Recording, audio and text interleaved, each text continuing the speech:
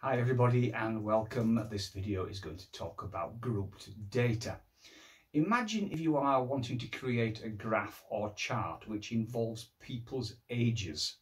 In order to make the information more manageable, you might decide to group people into age ranges. And that is what we're going to examine and look at the rules for today.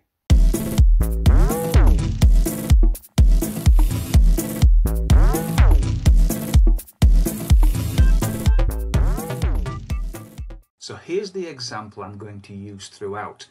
Someone is wanting to get an idea of the age of people who are visiting a theme park. Now, if you can imagine, one thing we could do here is actually have a questionnaire which asks everybody their specific age. Now, if you wanted to put this into a chart, that means you would have to have loads and loads of lines on your chart from 1, 2, 3, 4, 5, 6, 7 years of age and so on, right up to the older people. It would be a very, very long and somewhat cumbersome chart. So instead, what we have decided to do is to group people's ages. So if you look at this chart here, on the first line, we are going to look at the people who are from the age of nothing up to 9-year-olds. The second bar on is going to look at people from the age of 10 to 19. Then you've got the 20 to 29-year-olds, all the way up to 49, and then we're going to group everyone age 50 and over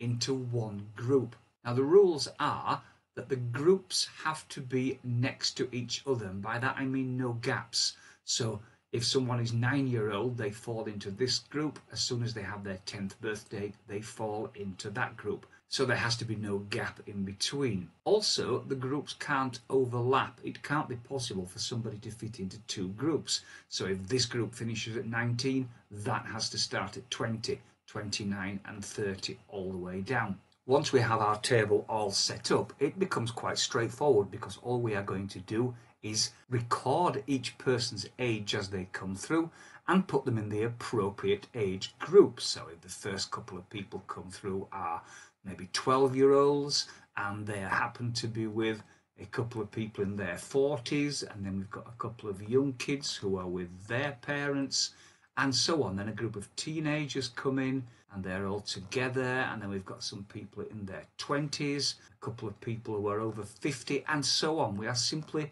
building up a picture of the ages of people sorted into the appropriate groups by using a tally chart. Once we have completed our questionnaire, if we want to make the information look a little tidier and easier to read, we can add a third column, which is the frequency column. All we do is add up the tally, put the totals in the last column, and we have a frequency table. Now let's have a look at how we would represent this grouped data in a bar chart.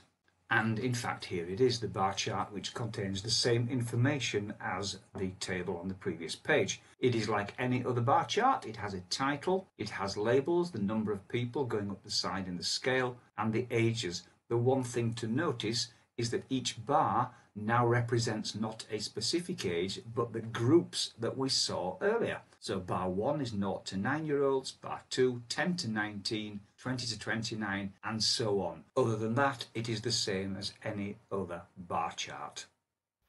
And there you go. Hopefully that's fairly straightforward. Make sure that the groups don't overlap, that there are no gaps, and that your bar chart reflects the groups that you've created. If you have enjoyed that or found it useful, please hit my subscribe button. And if you hit the notifications button as well, you'll hear about any new videos. I have another video on charts and graphs on the link there if you wish to have a look at that. Thank you.